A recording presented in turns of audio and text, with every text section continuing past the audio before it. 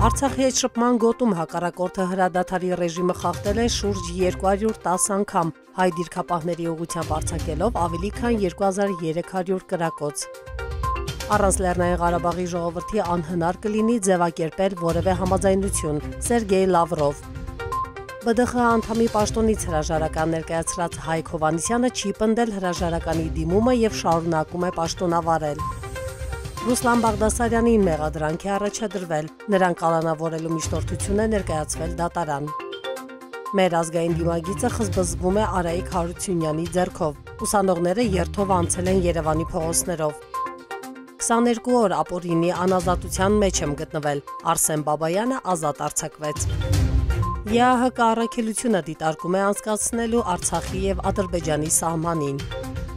Հետագա գործունեությունս հանրային խորհրդում համարում եմ անիմաստ եւ դուրս եմ գալիս խորհրդից, Վազգեն Մանուկյան։ Ամերիկացի սենատոր Լինսի Գրահամը վետո է կիրառել հայոց ցեղասպանության բանաձևի նկատմամբ։ Սուրբ ծննդյան տոնակատարությունների համար Հայաստանի Հանրապետության կառավարությունը Երևանի քաղաքապետարանին կտրամադրի մոտ 271 միլիոն դրամ։ ԱԱԾ-ն բացահայտել է օտարերկրացիների կողմից հայ երեխաների ապօրինի որդեգրման բազմաթիվ դեպքեր։ Այս բյուջեն հեղափոխական է, Նիկոլ Փաշինյանը 2020 թվականի պետական բյուջեի մասին։